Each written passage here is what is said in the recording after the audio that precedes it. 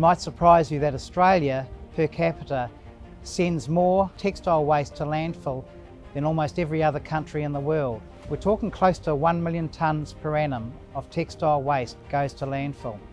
Earlier this year, we set some big, bold goals to drive our behaviour in the business and to aspire to, as we seek a better future for everyone.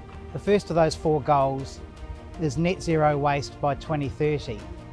We've been working on our waste streams and working out ways we can do a lot better with them and send less to landfill. The second bold goal is around our people and community.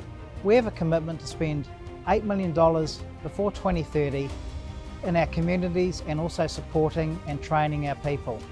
The third sustainability initiative, and one I think everyone will agree is critical to our planet, is to reduce our outputs. Specifically, by 2030 we are aiming to reduce our water usage by 20% and also become more efficient in our use of energy and reduce our carbon footprint by 20%.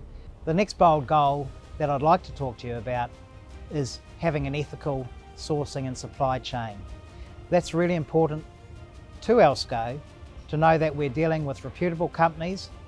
We source a lot of our fabrics and textiles from other countries, and it's important to know, and I think our customers also want to know, that we are sourcing from reliable and trustworthy supply partners where no issues such as modern slavery, child labour and associated problems exist. So we're really passionate about doing the right thing and ensuring our supply chain is squeaky clean.